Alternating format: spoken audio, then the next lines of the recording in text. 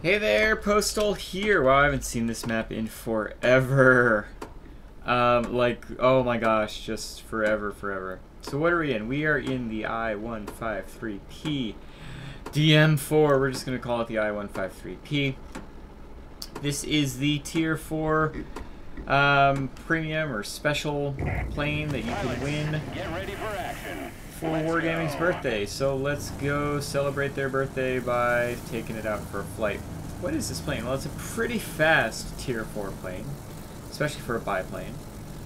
What I'm going to be going about 250 miles an hour for most of this battle, I think. We'll see. But there is an I-153 available in the game in crates and things of that nature. But what's the difference between that plane and this plane, besides this plane being a special birthday gift type plane? Well, the biggest difference is this one actually has much bigger cannons. This one has two 20mm cannons, which, if you know, 20mm cannons at Tier 4 is actually a big deal. You don't usually get 20mm cannons this low down in the tiers, because they're pretty hard hitting for Tier 4. What Wargaming does, though, to balance that out, is they overheat really quickly. And so you definitely need to be mindful of what you're doing, how you're attacking, what kind of situation you're in. It actually really reminds me quite a lot of taking out the I-210. And although I've learned to appreciate said plane, I would never say that the I-210 is a favorite of mine, and I'm gonna go along the same kind of thought process with this plane. I don't think it's my favorite, but the more I've played it, the more I've learned to appreciate it.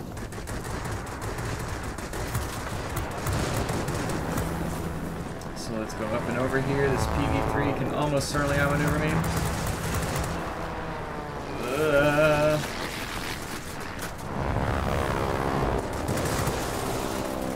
Did I not kill him?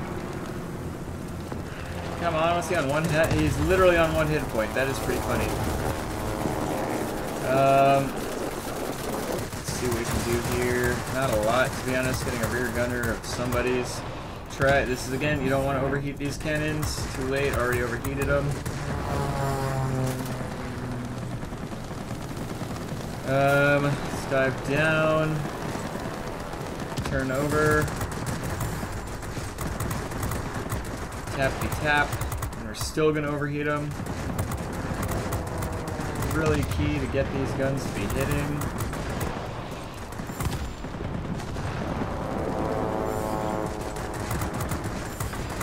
I would almost certainly rather have just machine guns that I could hold down right now, but you're not always stuck in these kind of situations, right?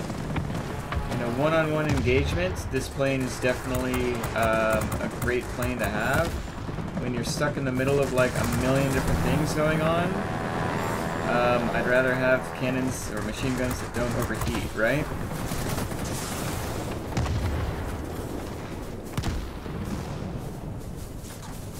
Whee! Alright. Cool story, bro. I get it. You got me. Congratulations, all 7 of you. So since they've got literally everybody there, let's go ahead and let's spawn down south. And we're gonna take these other sectors. They can own that center sector, unfortunately. I've never seen this many people down at the low tiers, but hey, maybe we're all hanging out here having fun.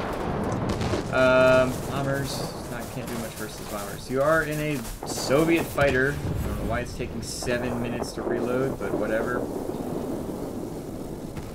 You are in a Soviet fighter, so goodness knows you cannot get any kind of altitude performance, right?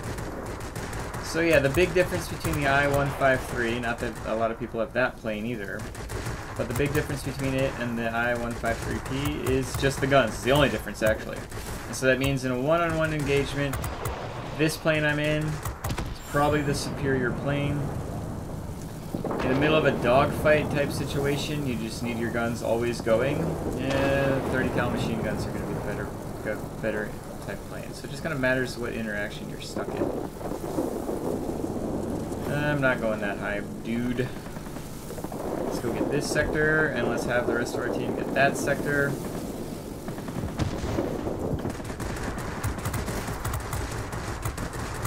Fortunately, that PV3 is like the most turny thing in the world. Holy freaking crap, people.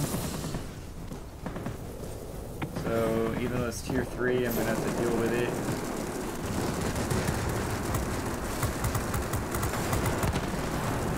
And doubly unfortunate, I'm now out of engine power. So I'm going to be dead, yep. Thoroughly annoying, man. Those heavy fighters really tore me up there. Just didn't see them coming inbound at all. So let's go ahead and I'm going to spawn over here, kill the fighters that are over here, and determine what we do from there. I still have my pneumatic control assist. Why does it take so long to respawn in? I don't know. We're down on...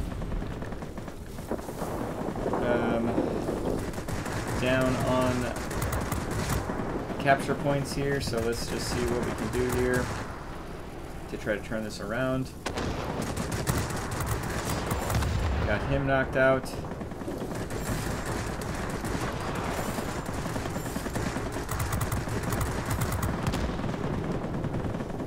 if we can't get him knocked out, we can. Be advised, a line of thunderstorms is Got him knocked out, we didn't even have to ram him. How nice is that? Do you copy? Over.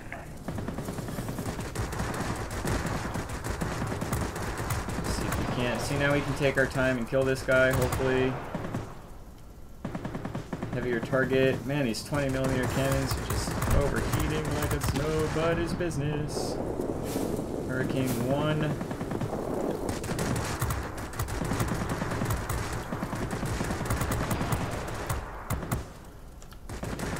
Fairly maneuverable. Tier 4 multi-roll, but I'm in a tier 4 fighter. Biplane at that, I can definitely outmaneuver him. Alright, get this guy knocked out, hopefully. Do you copy? Go. They've almost got us. Got this Hawk. She can definitely outmaneuver a Hawk. The I-153 and the PV3 are going to be our biggest turn fight type situations that we're going to have to deal with. So we're definitely going to be mindful of that. Alright, ground attacker. Let's go ahead and go for said ground attacker. Let's go ahead and let's fire our fireworks off here.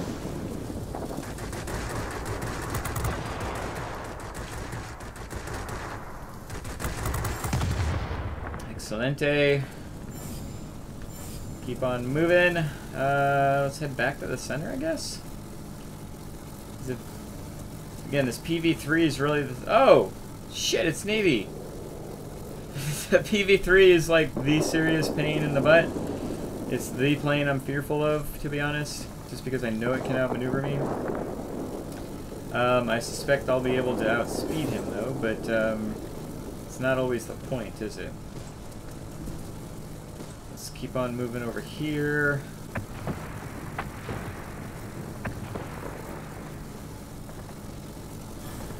Got my pneumatic control assist available as needed.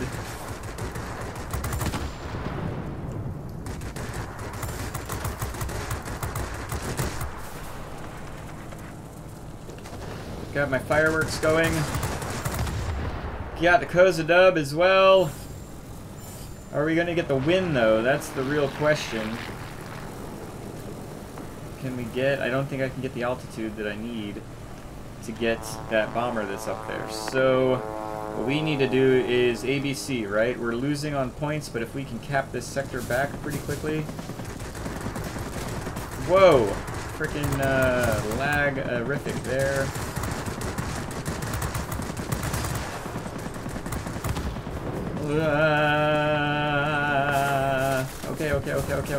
Okay. I don't want to die now. Like, of all the times to die, this would not be the best time.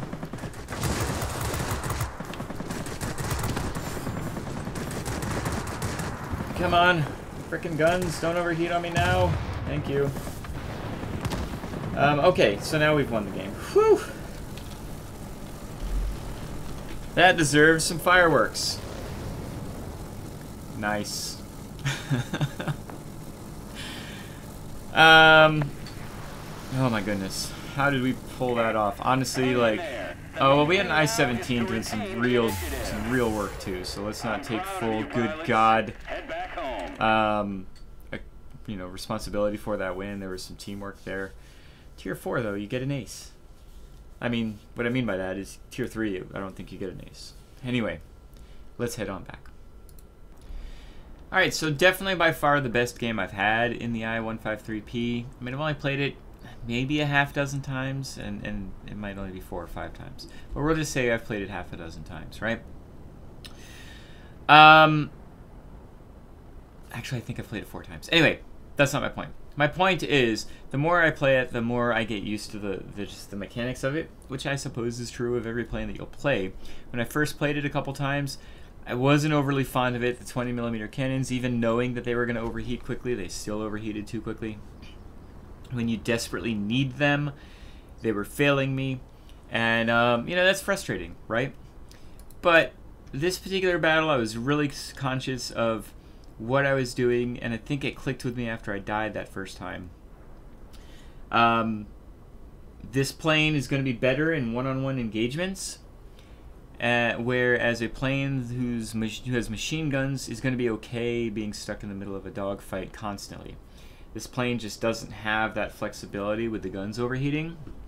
So if you determine the engagement a little bit more, if you determine the ability to determine, you know, exactly what you're up against, you're gonna do better in this plane. And yeah, on top of that, I didn't even mention it in this battle, but look at this paint scheme. This is a really freaking cool paint scheme, I gotta say. I really like the paint scheme. I think there's a different emblem you can use. I'm using the 23 emblem, because why not? And yeah, go from there, right? I've also got, you know, I'm going to change this, please.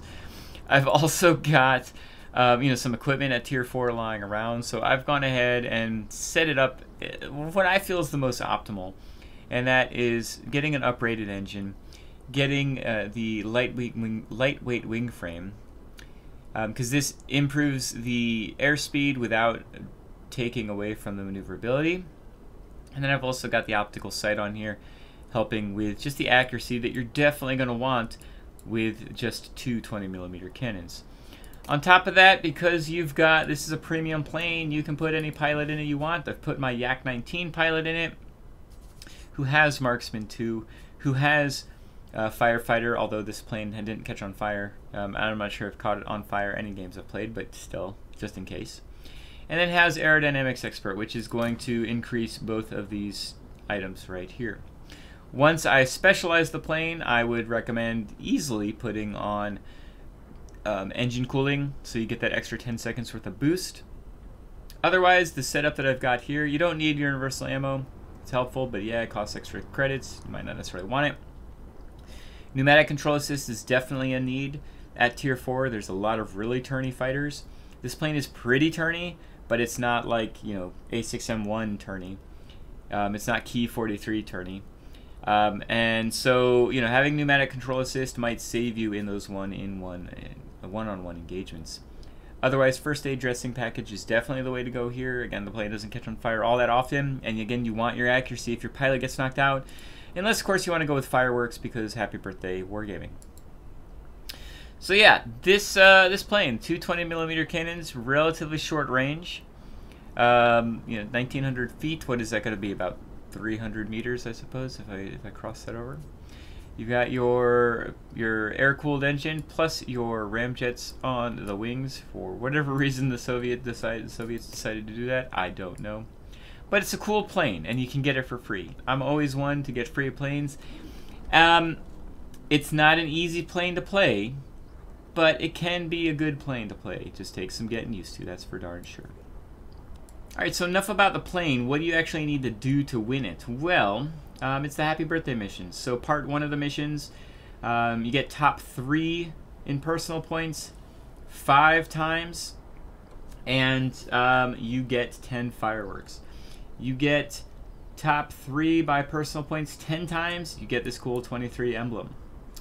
And you get top 3 by personal points 23 times, and you're gonna win this plane. And what's awesome about this is it's all concurrent. So it's not like you have to complete part 1 and get the fireworks, and then you have to start on the emblem, and then you have to start on the plane. No, as you're getting the top 3 for part 1, you're also getting it for part 2 and part 3 at the same time. What's actually really cool, and maybe more, not even what is definitely worth more than the plane itself, is the fact that you get 2 upgraded implementations for 1 hour and 2 for 2 hours. So that's where you can get it's a using your boosters. So you're gonna get 2 of these for 1 hour and 2 of them for 2 hours. It's 100% aircraft experience. You can get 2 of the credit boosters, 100% for an hour, and 100% for 2 hours. You get 2 intensive trainings, which is 300% to crew XP for 1 hour and 2 for 2 hours. And then last but not least, you get 2 300% boosters for free XP, 2 for 1 hour and 2 for 2 hours. So that's a lot, right? Like 16 boosters. Boosters are always nice. Boosters kind of make it so you don't need premium time for a little while. It's very nice. If you've got premium time, boosters are even better because it's on top of that, right? So again, the boosters might be the best part about it. You only get the boosters though once you win the plane. Yeah, so take advantage. It's 23 top 3 personal points. You don't need to win. It doesn't matter chevrons, so you could be top 3 because you've got a couple chevrons, but you only did like 4,000 personal points. It's top 3 based on personal points, so keep that in mind. It might not necessarily be top 3 if your top 3 is based on chevrons, so don't want to get confused on that. Anyway, worth the grind. If not for this plane, definitely for the boosters. Yeah. That's all I got to say about it. I have had fun flying this plane. I like the regular I-153 as well, but this one's definitely worth the free grind, especially if you've got time this weekend. I think this is going on until early morning on the 4th, so basically 2 days from now or so, and you're going to want to go ahead and continue the grind. Hope you enjoyed this particular video. And keep on grinding if you haven't gotten it. If you've gotten the I-153P, do you agree with my assessment, or is there a different tact that you have with this plane, something that you're able to get some more oomph out of the plane with? I'd love to hear your opinion on this plane and on the grind itself. And otherwise, I hope you have a great day. Bye.